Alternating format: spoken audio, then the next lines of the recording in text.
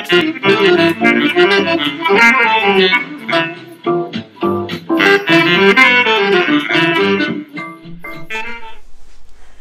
welcome back to my channel. So jazzers, sax players, wind players, free spirits, no, whatever. Today's installment is going to be a couple of exercises on the EWI. And been spending quite a bit of time with this instrument for several months.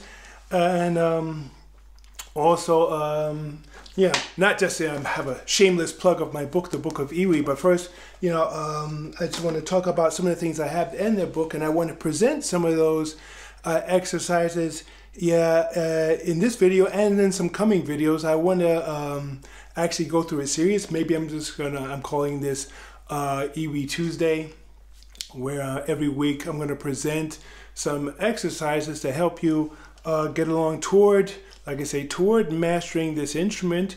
And if you're a well-seasoned wind player where you play several wind instruments, maybe you don't even need this book, but at least maybe just checking out some of the things in these videos I'm going to present will be enough information for you to take away with in order to make your own journey, in order to advance on playing the instrument yourself. Now, one of the things I suggest, well, first of all, I want to say the disclaimer about my book is that who the book is for is actually for those who wanted to start playing EWI but haven't found any real material about how to really start, And like for instance, my journey with the instrument when I first started playing this, I was also looking for information on the EWI, and because I realized just plugging it in and setting it up, just first plugging it in and just trying to play it, really wasn't working right away, not the way I had imagined it should be working. And I realized that I had to,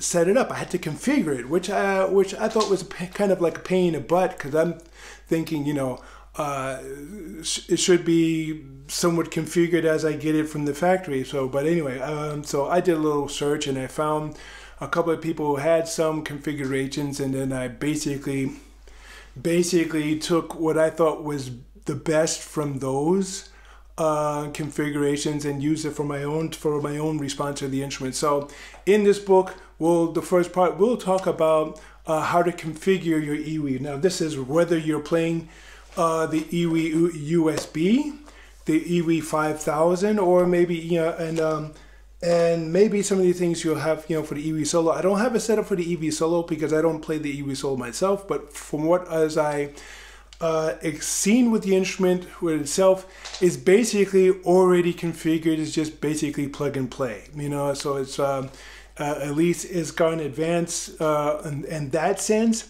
I decided personally not to play the EWI solo because I wanted to have the possibility of Bluetooth, to play cordless, and I'd say I just didn't like the cosmetic design of the instrument. It looks like some type of like funky oboe or something like that. And for some reason, I didn't think it looked like I was going to be able to take the instrument seriously looking like that with it. I mean, sure, it's nice that it has its own loudspeaker, but that's really intended only for practice purposes. From following other people who have played the EWI solo, none of them recommend using that loudspeaker for performance, because it's just not loud enough. You won't get any volume out of it. So then you'll still have to go using a cord. You still have to use a cable. But then again, as I said, there is no wireless possibility with the EWI solo, just as there's no wireless possibility, without having to make up your own with a few other gadgets, like with the EWI USB. I had played the EWI USB for a while, but I just got tired of always having to basically attach myself to my computer anytime I wanted to play it, so that was, for me personally, kind of annoying. So in any case, but with the EWI 5000, of course, you can play with, of course, using headphones. You know, what I also like to do, I have like here a mini amplifier. You can find this just about any music store. This is actually basically an amplifier meant for guitar, either as a practice amp or an amp that maybe if someone's going to use just to play in the street. You know, it's just basically it runs on like 6 AA batteries. It's 3 watts, which is basically enough. But the coolest thing is here, okay, you have the gain, you have the volume. You also have an EQ and delay in it. Plus, you have a possibility to plug in an MP3 player so that you could also play along with tracks through the amp as well. I mean, so I have my EWI today set up, you know, with a cord directly, and I'm using this small amp. Basically, so I'll be just in the book just basically deals with the technical aspect. That means really the fingering aspect of learning to play the instrument. What the book does not cover is, first of all, any type of cool sound packs or any suggestions for any synthesizer sounds or any of that sort, or any type of other type of synth performance techniques and things. That's not included because that's actually a totally different topic all for itself. You'd have to really delve into synthesis itself. And I felt for the EWI that's at the moment just learning to play, it's not necessary. The EWI itself, the EWI 5000, has 100 sounds built in, plus there's an editor software you could actually tweak sounds. You could go back and forth between user-defined sounds and also sounds that are already in its database. So that does give it an expansion for some more possibilities, you know. But like I said, I won't go into this in this video, and the book doesn't go into this either. But what I want to do is, like here today, talking about a couple of basic exercises when you first start out playing, and some of the things you're going to have, some of the challenges you're going to have. Now, like if your main instrument is like, say, alto saxophone like mine, you could also set up the EWI where there's a transposition button. And so here up front, and I have my transposition set at E flat, you know, and I could also change it to B flat or C or G fingering, like say for G transposition, like say if you're playing like the Turkish G clarinet, or if you're playing alto flute, you could also set it to that. Reason why I suggest transposing it has to do with basically what's your main instrument, which transposition can you hear the best. And I suggest starting with that and before experimenting using other transpositions like in C or B flat, or whatever that you don't usually do. You don't have to do this. You don't have to use various transpositions. You could decide just to play your one transposition that you know the best and keep it at that. Maybe you want to treat the EWI as a C instrument always. You could do that. There's always that possibility. Also, I make it clear in the book, I'm using, for the most part, the EWI standard fingering throughout the whole book. And there's a reason for that. You can set up the EWI to play saxophone fingering, to set it up to play flute fingering, to set up to play also, I believe, if I'm not mistaken, oboe fingering. But I decided to use the EWI fingering standard because I think they are the most flexible fingerings to use for this instrument. You have the most possibilities of it. Plus, on top of that, I wanted to separate the EWI in mind also from my other instruments. Too often the EWI is coined as an electronic saxophone and things like that, and I think that's really a very gross misnomer, a very gross a misunderstanding of the instrument, I think, in my personal view. Because I think if you're still thinking like a saxophonist playing this instrument, you're going to run into some problems, because mainly certain keys on the saxophone don't exist on this instrument. And if you're thinking too much into your main instrument as a saxophonist, you're going to wind up actually misplaying pretty much. And plus, if you have a certain habits on the saxophone, like for instance, when I'm playing saxophone, of course, I want to keep my fingers close to the keys. And plus, there are other certain fingerings where I purposely have one fingering on another key in order to improve the balance of holding the instrument or improve the intonation. Since the EWI is a touch-sensitive instrument, that's not going to work well. You're going to wind up getting tones out of the instrument that you didn't intend.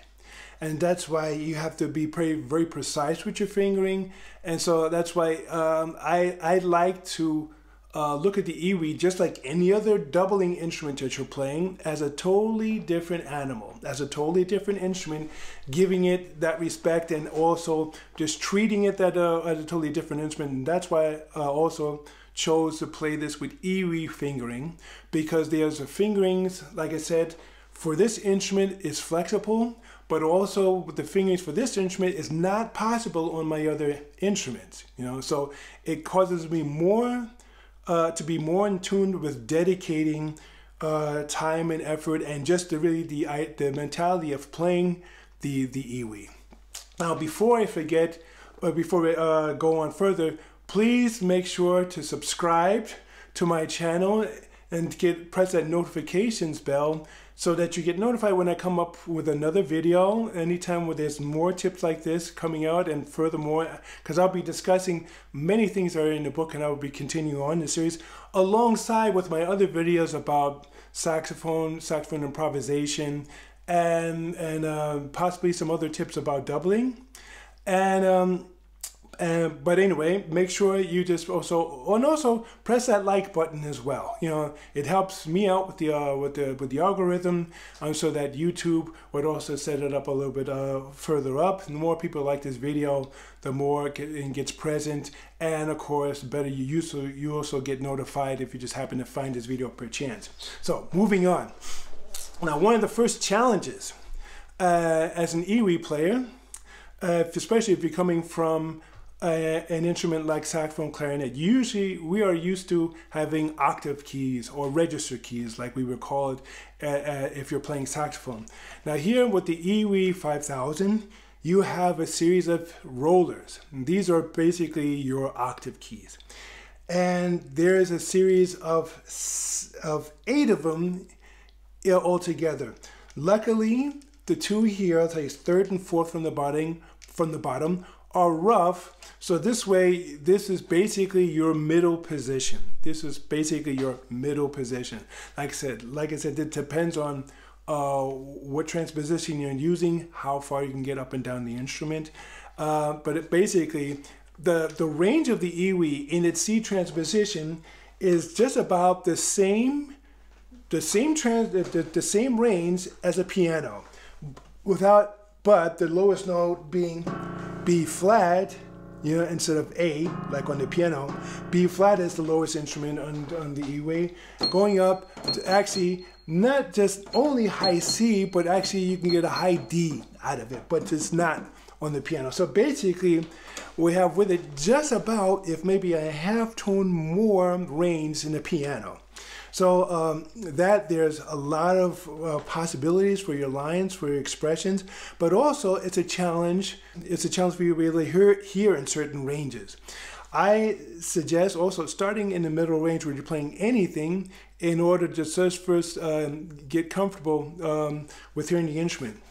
Now, of course, because of all the octave rollers here, the main challenge is actually being able to use them and be able to use in different octaves. Now, on any wind instrument, usually the octave key is set up right across from your middle finger from where you would play, like say a C, like say on recorder or on saxophone, this note would be a C.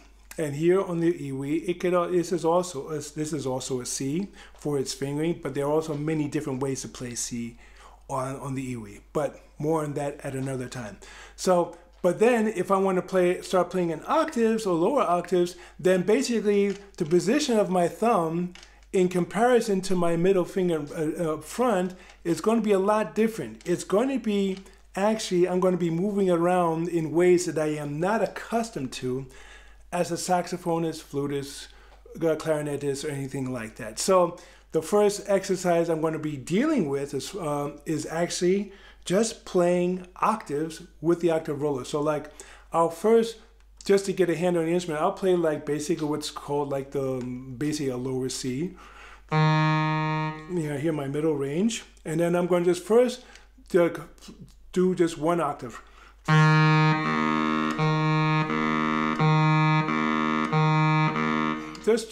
Just practice doing that, and then practice from my starting octave and then going down the next octave lower and then another octave lower.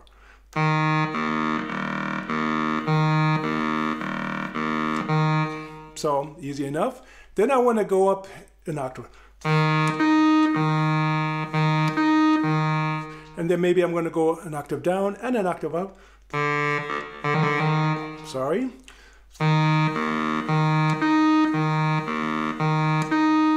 And then up 2 octaves.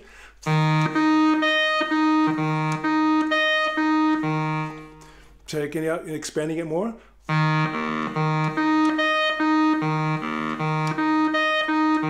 So basically, you want to be creative of actually using the octave rollers and also getting used to having a hand position with, or say a thumb position that you're normally not used to on your main instrument. I mean, so that's going to be the first challenge. And then also playing it.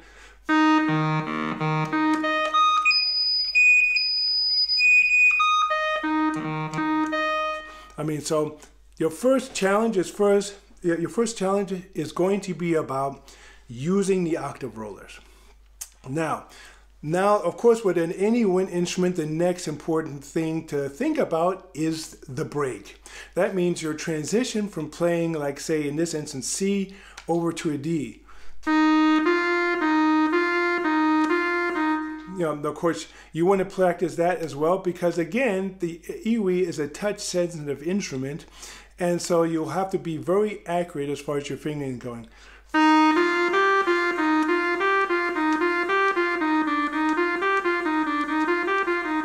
So any combination where you're using around that C and that D, you want to be able to practice all possible ways you could play certain notes, flexibility. You would do that on your main instrument. Why not do that here?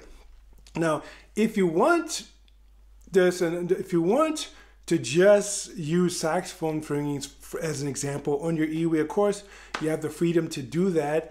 But like I said, I suggest freeing yourself from that and actually trying to learn the EWI fingerings because, in my opinion, it's more flexible.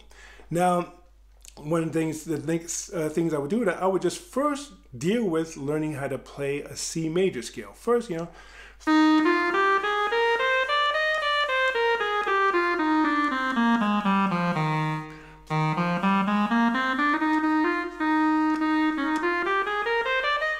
Now, I would first deal with playing C major scale, but in this way. First of all, like every C, I want to play with this fingering. So.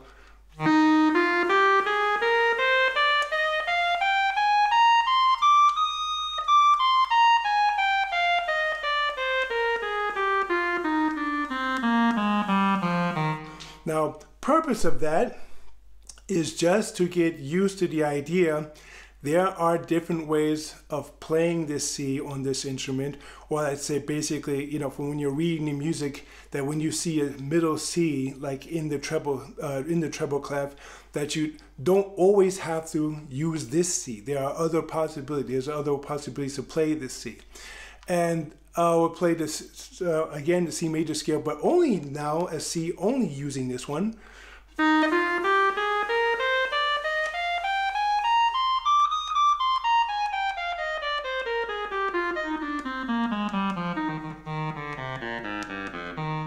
So getting used to doing that, and then I would also play the C scale where as B, I'm always using this fingering. So.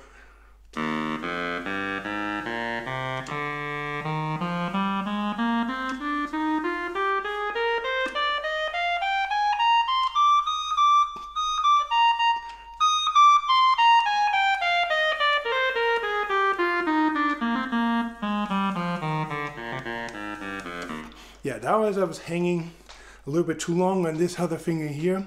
I want to be able to play just using this B fingering all the time.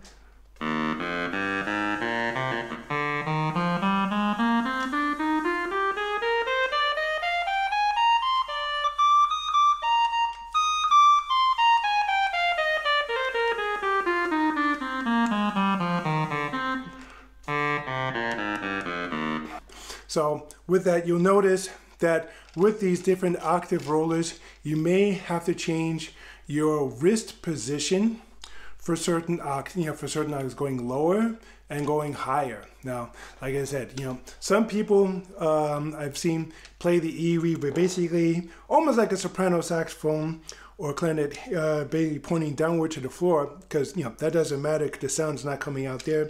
But then like say on a clarinetist or basically a bass clarinetist will have more freedom of movement with the thumb, or even a bassoonist will have more freedom of using the thumb this way. So they manage to free up their playing this way, and of using the thumb over the various octaves. That's one way to look at it. I would suggest also checking out bassoonists, or just watching them play, watching them use their thumb, or so bass clarinetists, watching them how they're using their thumb on this hand, and check out the hand position, the body position, how this would work. But anyway, so back to what we're doing, and then after going through all that, then I would just basically have basic scale exercise put in here and a basic arpeggio exercises.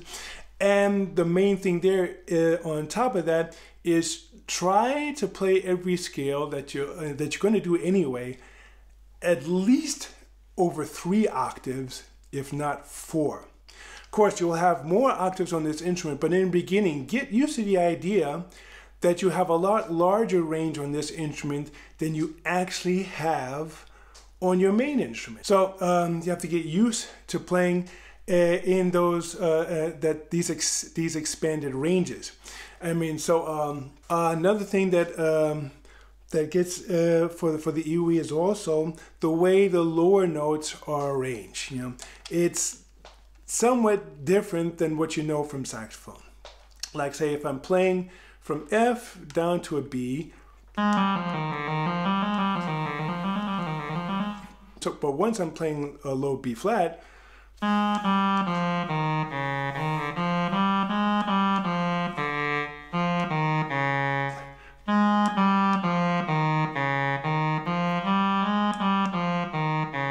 so you see here my B flat here is I have to press my finger on both these keys simultaneously and along with my left hand pinky key.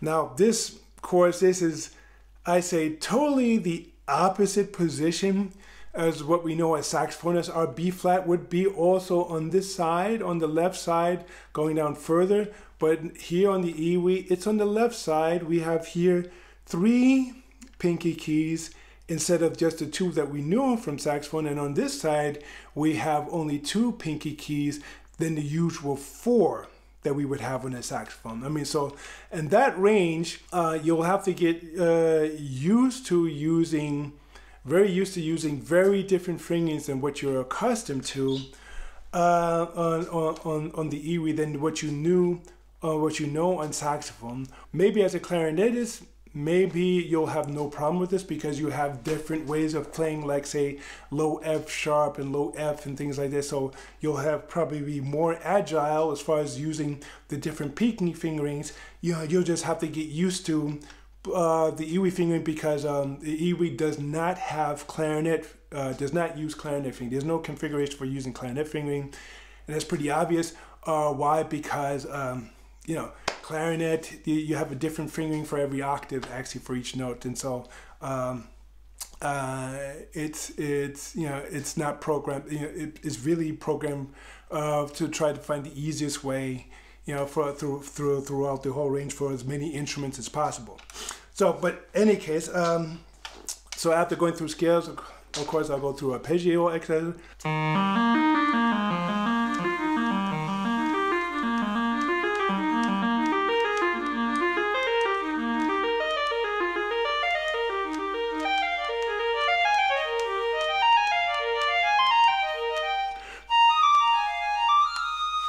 So as one example, again, I try to do at least 3 octaves in order just to get used to also hearing certain exercises and going up those ranges, also getting my octave rollers fingerings together. In any case, this is one of the basic things that you first want to do with your EWI is first practice those octave rollers and practice the break and using and practicing that C major scale in these 3 different ways of doing it, you know, with the 2 different C's, and also using the B fingering also in a certain way in order to get used to fingering that you don't normally use. At this point, for those exercises, next week I'm going to present probably a couple of other fingering techniques for using certain other keys. They're also using the EWI fingering, and also present some ideas for musical passages where the EWI fingering might be easier to use than, say, in comparison to certain saxophone fingerings, for instance. And anyway, so again, please like this video, subscribe, put on that notification bell, and so the next time that another video comes up for EWI Tuesday, you'll be notified and you'll be able to check it out. And please, if there's something that's any comments, questions, desires that what you want to really also delve into the EWI, please write it down in the comment section, and because I do read all comments. Thanks a lot for tuning in, and we'll see each other next week.